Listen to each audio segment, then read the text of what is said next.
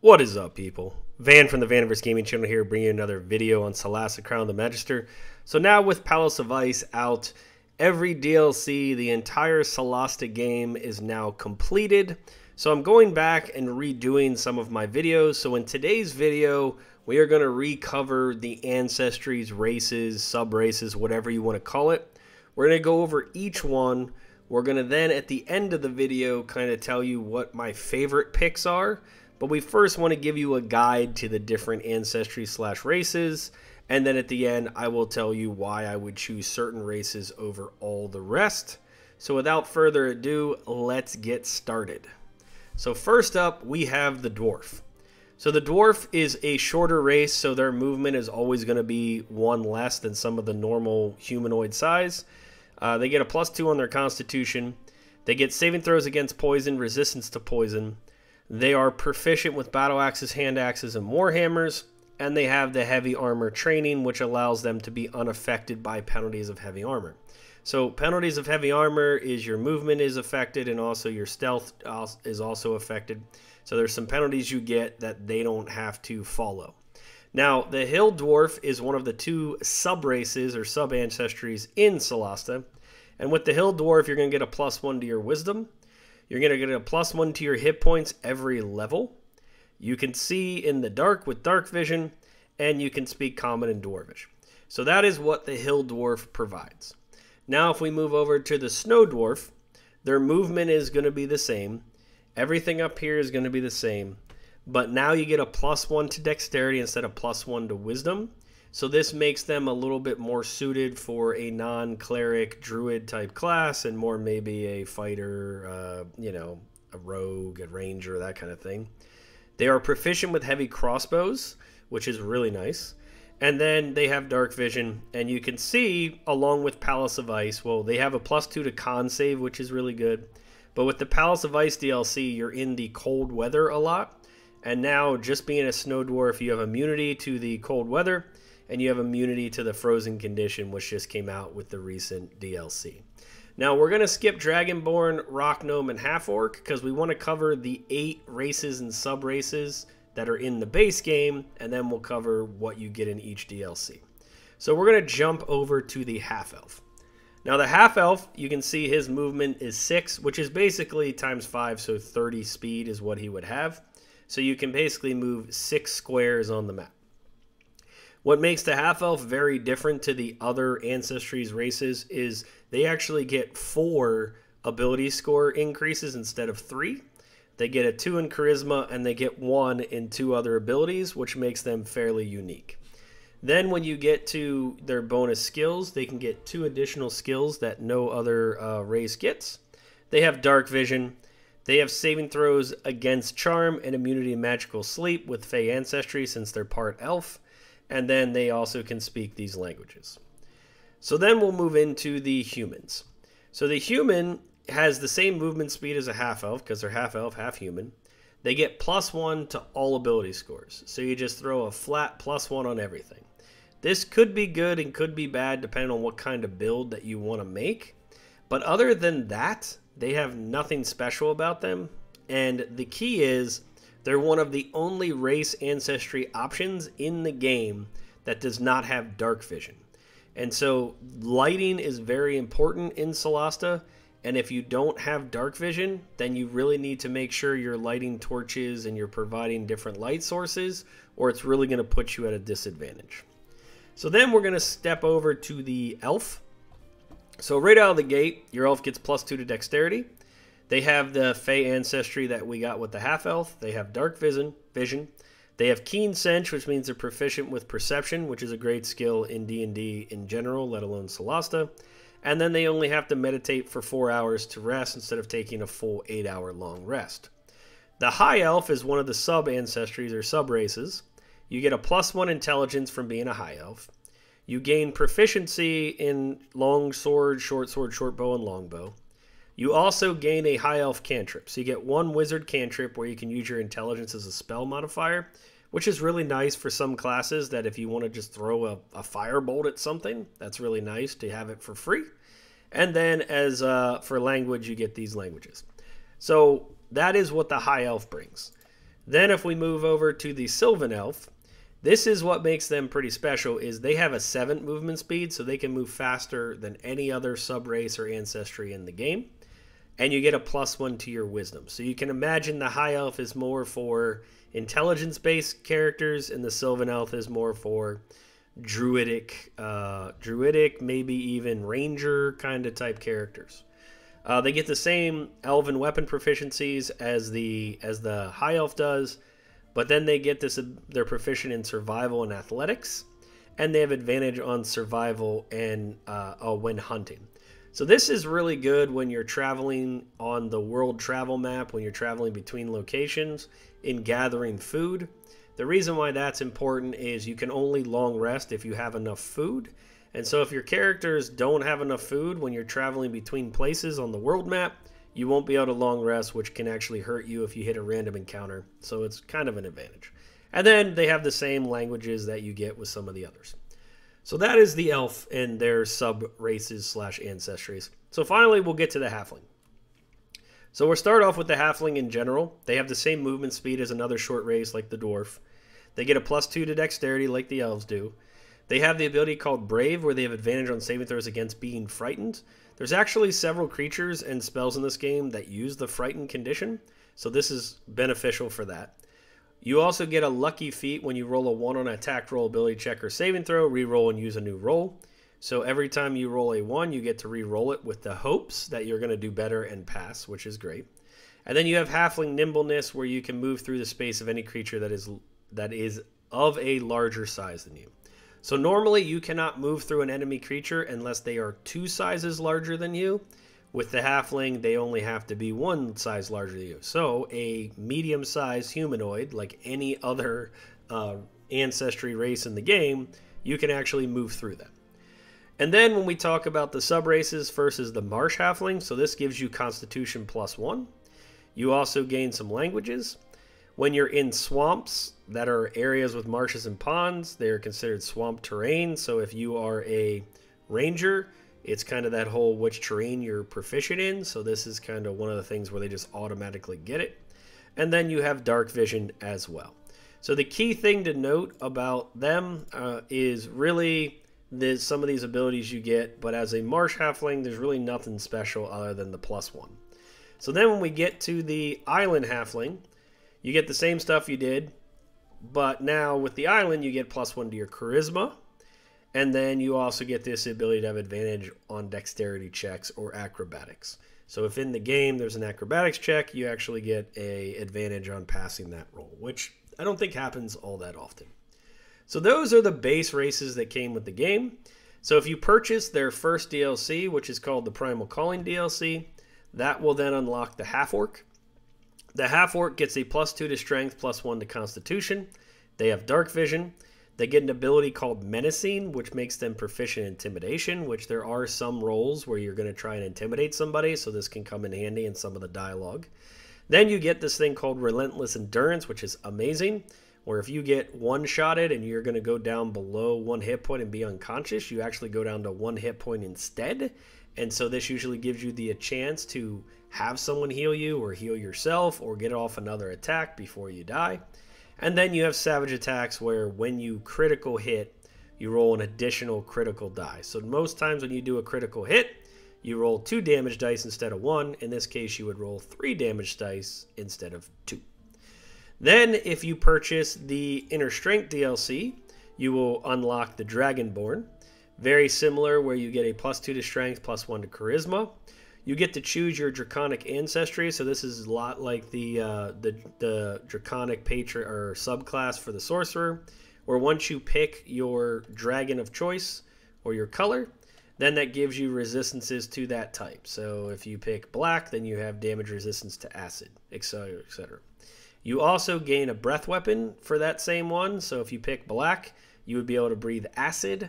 So that's what makes these guys pretty special, is they get a breath weapon and they get damage resistance to a specific type on top of their strength and charisma.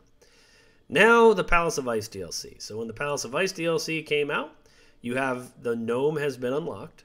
So they are a short race like the dwarf and the halfling, where they only have a movement of 5. They get dark vision.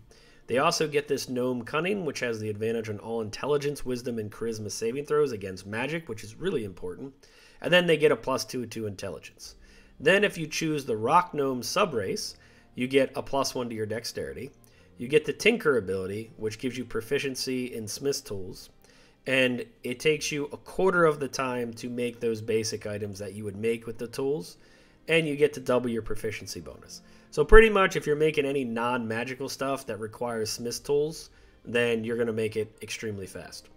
And then they also get Artificer's Lore, where when you make an intelligence check or a history check, you can add twice your proficiency bonus. So there are probably a lot of history checks in the original campaign. I can't remember, maybe some in Lost Valley. So this will just help you learn more about things as you progress through the game. Then you can choose the Shadow Gnome option. So this option is one of those customized sub-races. And basically you get the same +1 dexterity, but now you're proficient in stealth. So you get to add your +2, +3, whatever proficiency bonus when you roll stealth checks.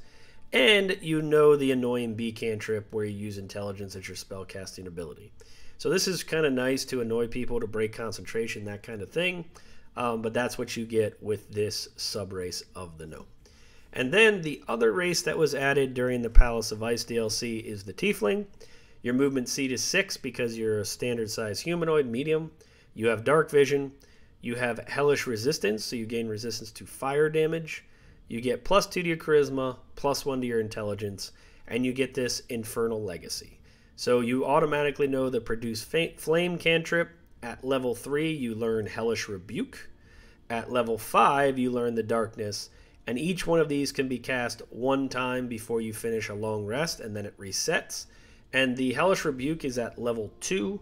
All the other ones are at their normal level, like darkness is the normal level spell. And you use your charisma as your spellcasting ability for these spells. So that covers all of the races, sub-races, ancestries, whatever you want to call them, that are present in Solasta and will be till the end of time, because the game is completely created. They are not going to make any more content updates to the game. And so now that you know all of the different options, I'd like to go into each one and kind of explain to you what makes them special and what my favorite race ancestry to play and what classes it fits. So let's talk about first the dwarf. To me, the Snow Dwarf is probably the most powerful race, sub-race in the game. The ability to have resistance to poison damage and saving throws against poison, to be unaffected by heavy armor, to then have proficiency with a heavy crossbow, and dark vision, and +2 to your con saving throws, and immunity to cold weather. Like, this is by far the Chad of the group, right? The Hill Dwarf is also very strong, but not near as strong as the Snow Dwarf. If I were to pick a whole party of Snow Dwarves, I would be happy with that. I think coming in at number 2, a really strong race is going to be the Half-Orc, especially if you're playing one of those strength-based characters. The ability to have relentless endurance and only drop to 1 hit point is amazing, especially if you're kind of the tank of the party. And then the savage attacks, if you're going to build a half-orc, you're probably going to build a class that you want to crit on, and getting that extra crit damage is just so very, very satisfying. I think the next best race, in my opinion, would probably be the Sylvan Elf. The reason I picked this is because their ability to have 7 movement speed. It's amazing how movement speed is so important in this game to be able to get further, especially when you're using Long Strider and some of those things with like the Ranger. This is probably my third favorite race sub-race. I think you can't go wrong with half-elves. They just provide a lot with the 2 charisma plus the 2 other ability scores, and then having the immunity to magical sleep. But really, if you're talking elf, the high elf is really strong for casters. So if I were to kind of break it up by class, and I would say, okay, if I am playing any kind of melee-based or range-based character, I think the Snow Dwarf is where I would go. Same with like a tank. Even if you're talking a cleric or a druid, I would choose Snow Dwarf because of the +2 the Constitution saving throw. In order to maintain concentration, you have to roll a Constitution saving throw and beat a 10. So you're automatically gaining +2 to that. So it just makes it to where you don't have to take feats to help with flawless concentration. And if you pump up your Constitution, because you're already getting a +2 to Constitution, you really have a good chance of passing your concentrations if you're a spellcaster that uses concentration. And honestly, this new DLC, it's almost like it's amazing because you don't have to attune to gear to give you the cold resistance that you would normally have to do if you weren't a Snow Dwarf. Hill Dwarf is probably really good for like clerics and druids if you want to go that route. The whole heavy armor proficiency thing, I mean, you're not going to deal with druids, so probably it fits a cleric real well.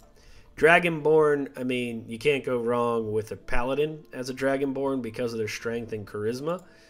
Those are really the main classes. A sorcerer might be good. It's kind of redundant if you go the draconic sorcerer, but you could maybe do a Dragonborn draconic sorcerer and it just fit the theme and it'd work out pretty well. When we talk about gnomes, I really don't think the shadow gnome does much.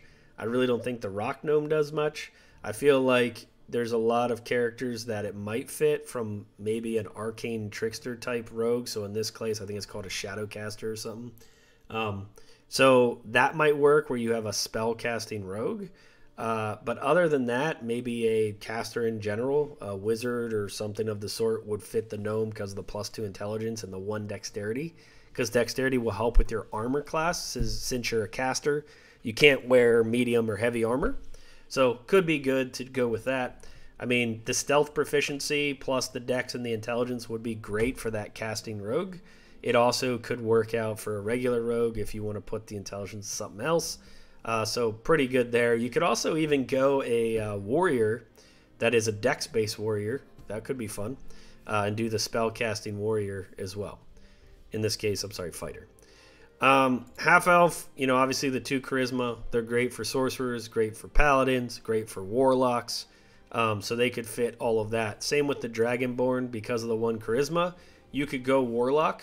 The +2 strength could give you a great melee warlock if you go Pact of the Blade. So there's a lot of options there. So as I said, the half-orc, almost a must for a strength-based character that you're going to want to get up and do a lot of damage. I love playing half-orc barbarians, half-orc fighters, half-orc rangers. Heck, even half-orc rogues work out pretty good. However, the crits work better with like the 2-handed axe. So if you're going to go rogue, maybe go a hoodlum rogue could be fun, where you're using your 2-handed axe. That could be great. But yeah, I would almost always pick a half-orc if I'm playing a barbarian, and I really like them with the ranger. And then human, I mean, humans are just okay. I don't think I've ever played a human in Solasta because I really hate the fact they don't have dark vision, and it just makes things so much easier. But other than that, the +1 ability score, depending on if you're rolling, taking standard array, or all of that, it could be good. And if you just want to play a human, you can just play a human. But, you know, this is a fantasy game, so play something more fun, in my opinion. All right, and then we'll go to the tiefling. Again, 2 charisma, 1 intelligence, fantastic warlock, fantastic sorcerer. Could even be a great paladin. You know, having the additional hellish rebuke on top of a warlock's pretty good. Just all of those different things. The darkness spell fits real well with the warlock. I mean, tiefling warlock 100%. But you could also get away with a sorcerer. And, you know, even a bard because of the intelligence +1. This would be a great bard. I believe the same would go for the gnome here. You could even go bard on one of these 2 because that could fit into their using some intelligence and some charisma. So just keep that in mind. But tiefling, great warlock, bard, sorcerer, that kind of thing. I feel like the dragonborn is better for a paladin than the tiefling would be, but you could potentially do a paladin. High elf, you know, this is where you get, it's great for your wizards and for your sorcerers, your pure spellcasters, just because of the intelligence and the dexterity. Also having proficiency in bows could be very helpful with some of your cantrips. You know, some things are immune to it, like cold or fire, so being able to shoot a bow is helpful. Having that extra cantrip just gives you more abilities to have a more diverse cantrip amount. So I think that's where this one shines, is as a wizard would be great. Maybe even a sorcerer. Probably a bard could work too because of the dexterity and the intelligence for sure. And then we get to the Sylvan Elf. I mean, this calls Ranger.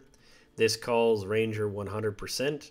You could do, you know, maybe a dex-based paladin for this. There's a lot of other options you could choose, but really the Sylvan Elf makes a ranger amazing. Maybe even a druid would be a good choice because of the dexterity for your AC and then the wisdom.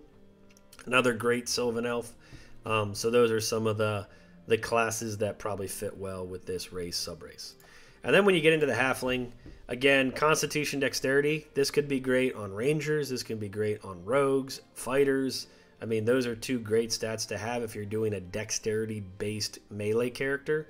So even if you go fighter and you want to go two-hand or dual-wield dexterity-based weapons, you can. So a lot of options here. The dark vision and all that, like the Lucky's great to have. Brave is great to have. So these are all really good for like a melee up-in-your-face fighter. And same with this being able to move through characters, right? If you're the melee or you're the tank and you want to get in there, being able to walk through and position yourself really helps out as well. And then lastly, we'll get to the Island Halfling. The Island Halfling and the Human, I don't think I've ever played because, again, neither of them have dark vision, and it makes me crazy. And really, I mean, this would be a good bard, obviously. It could fit a sorcerer. It could fit a warlock as well. But the lack of dark vision is a pain in my butt. Now, if you do go warlock, you can just get the ability to see with your devil sight, so that's helpful. But otherwise, you're constantly looking for dark vision rings, which are pretty easy to buy now. I think the vendors sell them, and they're not too expensive. So you can pick one of those up pretty quick. And then there's also certain spell scrolls and light spells and things like that you can use. It just makes it more annoying to do that. And I think the Dragonborn is one of the other ones that also does not have dark vision, so just keep that in mind. If you're playing a Dragonborn, you don't have dark vision with that. So those are the races, ancestries, sub-races, whatever you want to call them. The ones in the base game, the ones in the DLCs, and kind of my choices. But 100% best race, ancestry, sub-race in the entire game to me is the Snow Dwarf. You just can't go wrong with it. So that is my opinion. I hope you guys like this video. I hope it is an improvement from the previous video, since I now have all of the races and sub-races for the entire game and all the DLCs. And we will continue to update all of my videos on classes, feats, everything else that I think are out of date at this point. Appreciate you guys watching. Thanks. Put your comments below. Give it a like if you like it. And we'll see you in the next video. Cheers and peace out.